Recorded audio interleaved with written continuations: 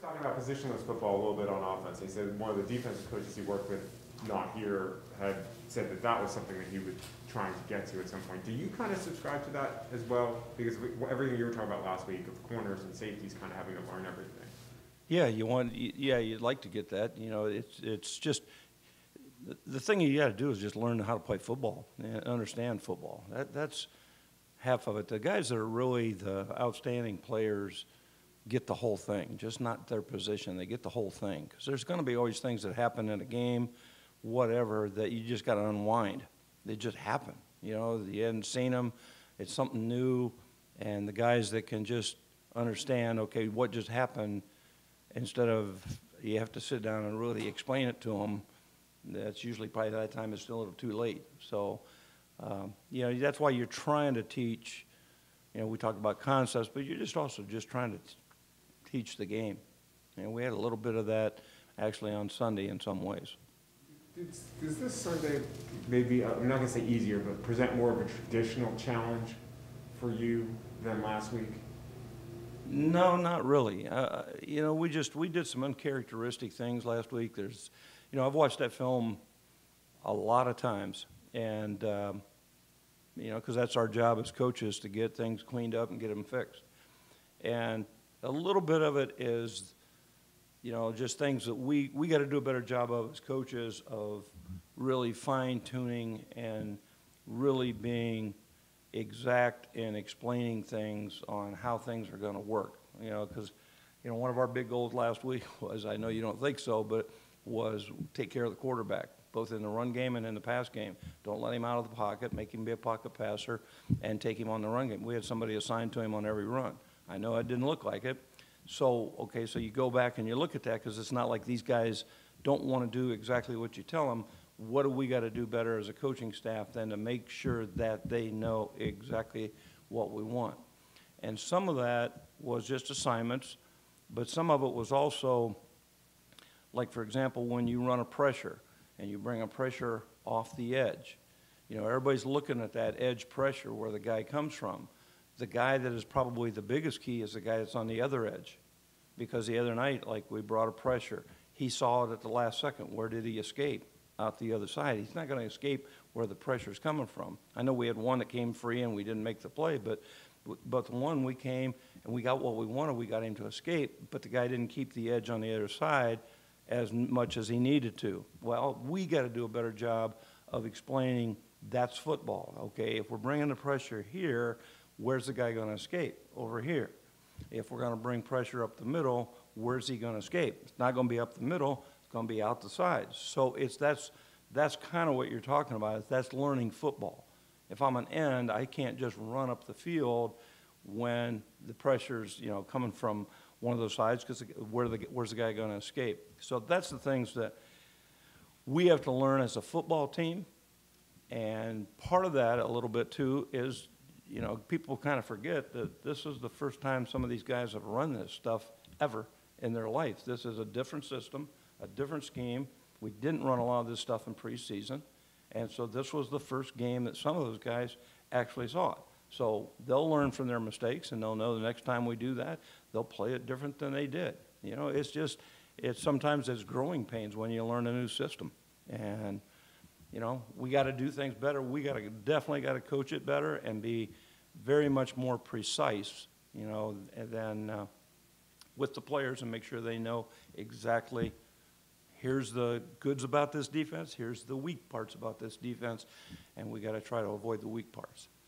Does the opposing quarterback ever reach the point that once he gets on in years that you think, all right, I can't fool this guy anymore. There's nothing I can do to trick him. I've got to find a different approach. Or do you always have to try to confuse him? Well, the way I've always looked at Tom Brady is he's got him and Peyton Manning and those guys, they got the chalk last. I'm just going to assume that they're going to see it. They're going to know.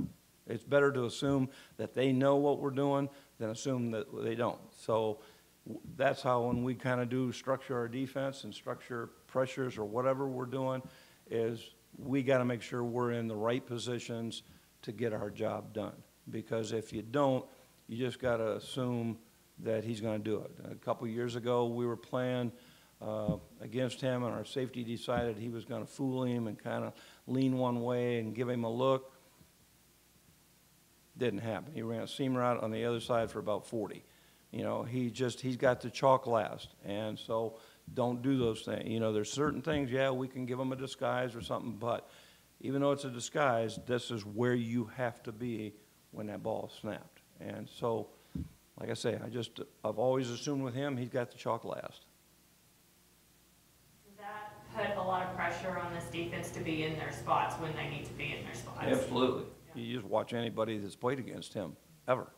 And, yeah, I mean, you watch Dallas. If you're not, I don't care who you are. It doesn't have to be Dallas. It's really anybody. If you're not where you're supposed to be, he's going to take advantage of it. That guy has tremendous vision and a tremendous feel for the game. I mean, if he's not the greatest of all time, I don't know who is. I mean, I think I've been around him a long time, went against him in practice every day for 6 years, and I've coached against him 7 times while on another team as a coordinator. So, and he's going to know where people are going to be. So, yeah, you need to be where you need to be at the right time. And I know we can talk about Tom Brady all day long, but he also has a good group of receivers that he can, you know, just pick off when he needs to. I mean, what's the challenge in kind of covering these guys up, or at least just getting in their way? Well, the biggest thing is that, you know, you can't just play one coverage. You can't go out there and just say, okay, we're going to man them up, or I'm just not going to play cover 2, or I'm just going to play cover 3. I think you got to keep mixing the coverages on them, but at the same point in time, the biggest part of it is the biggest challenge is just not let them get a deep ball. You know, make them go the long, hard way. Maybe a ball get tipped.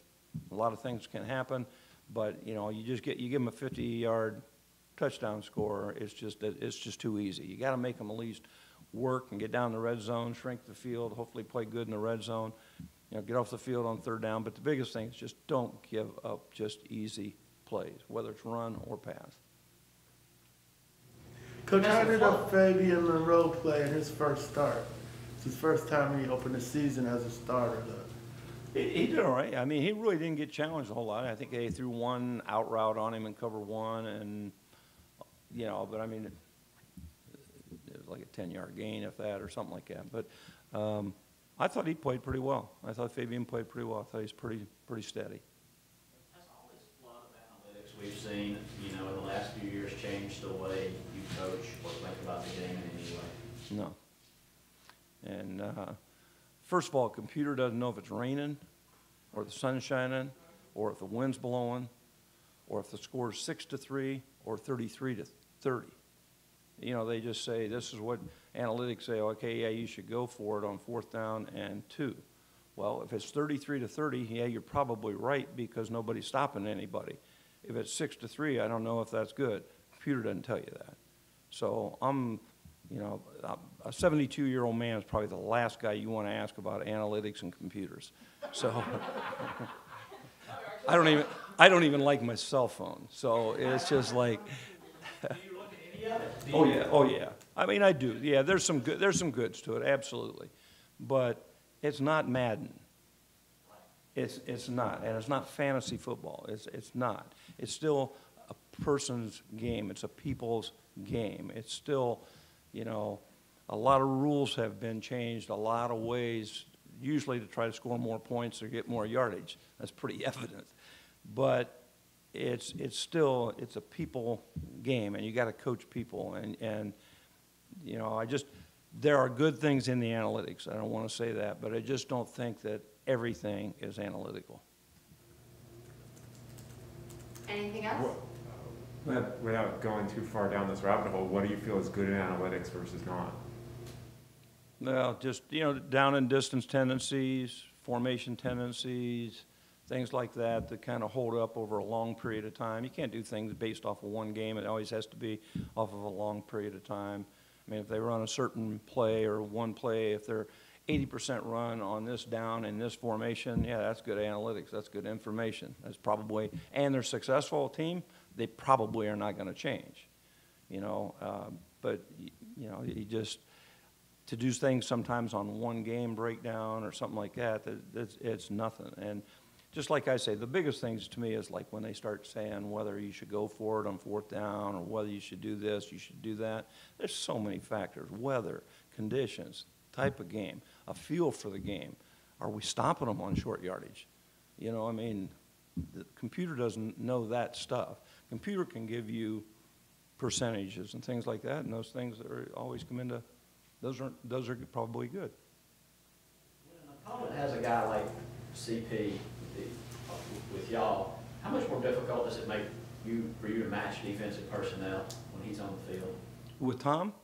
No, it's Cordero Patterson. If an opponent's got a guy like him who can line up in a lot of different places, how much it's how much hard. more difficult does it make you when you're trying to match personnel Hard. with that group? Hard, because is he a receiver, is he a back? You don't know. That's always difficult, you know. And you got Hurst, and you got, you know, number 8. I mean, all those guys are kind of like, you know, you can put 2 tight ends and 2 backs out there, which is a kind of a weird personnel, and end up in 4 wides. I mean, it's always, that stuff's always difficult. And, you know, you're trying to match up upstairs, and the poor guy that's trying to give you the personnel is trying to figure out what personnel it is. And so sometimes you get your call in late, or you become vanilla because you just got to get a call in there real quick to get set up. And it makes it tough on calling a game, really tough. So, we good? Awesome. All right, appreciate it. All right, thank you.